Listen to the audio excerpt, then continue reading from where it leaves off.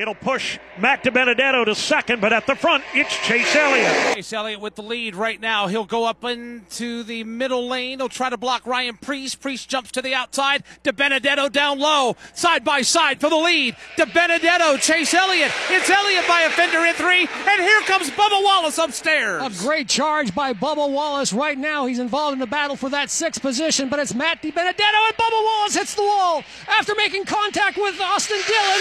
Matt Kenseth also in a spin as Bubba Wallace now getting shoved all the way down the exit. Ryan Blaney's car burst into flames just momentarily.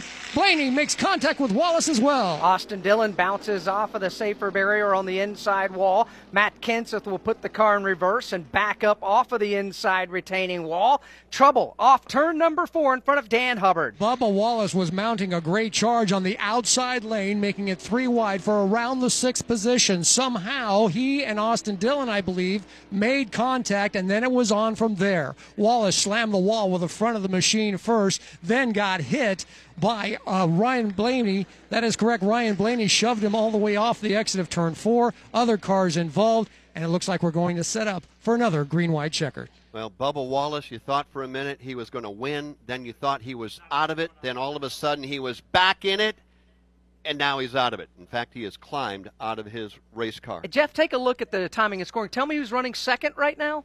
Denny Hamlin. More on Denny after this. By the way, overtime, it continues.